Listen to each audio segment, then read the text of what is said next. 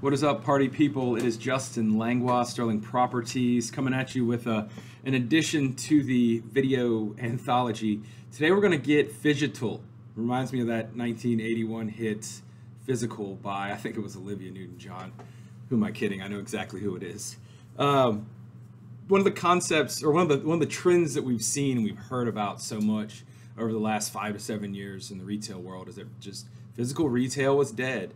Brick and mortar stores were dying at an alarming rate, and I'm here to tell you that it's not true, that there's actually some lies and some misinformation that's been spread throughout the years. One of the most important things to think about right now, or to understand, is this concept that Amazon is expanding at a rapid pace, and it's not necessarily in the e-commerce world that so many of us have been told and believe. Their physical store presence is expanding rapidly. Things like Amazon Books, Whole Foods, Amazon Grocery, and it's another opportunity for them to create a touch point to the end user, to the consumer.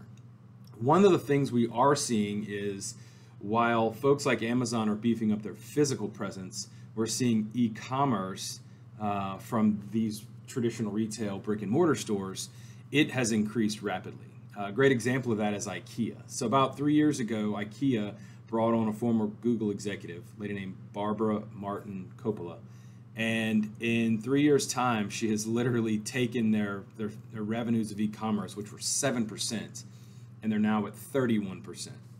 One of the things that Coppola brings up in a recent article in the Harvard Business Review is she uses this analogy of an iceberg.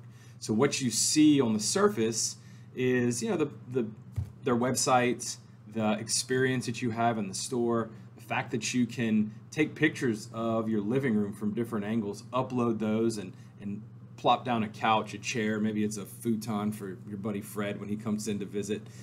And you literally can close out the transaction on your telephone, or you can walk into the store and talk to a human being, which I know is a foreign concept, and complete that experience. So the 90% of the iceberg that you don't see is all the work that they've done behind the scenes. It's probably her calling me now to thank me for this vlog I'm doing. What you don't see is the 90% below the surface, and that's things like the back end of their website, all the logistics, all the data points, the various people they've had to bring in, and then the changes that they're making in the store that allow you to literally go from a phone to a kiosk and check out, or maybe you just slide that phone back in your pocket and you roll out and you complete the transaction at your house. One of the comments that she brings up, or the quote she brings up, is to realize a company's online mission, one needs to stay relevant and evolve with the ever-changing needs of the customer. So I can't think of a greater time than now to actually make these changes, and IKEA is just one of many that we've seen. We've definitely seen grocers evolve and adapt. They were doing this long before our recent crises that we've been going through. So just keep that in mind. Retail is not dead. Brick and mortar is here. It's alive and well. It's just changing. Those that don't change are going to get crushed.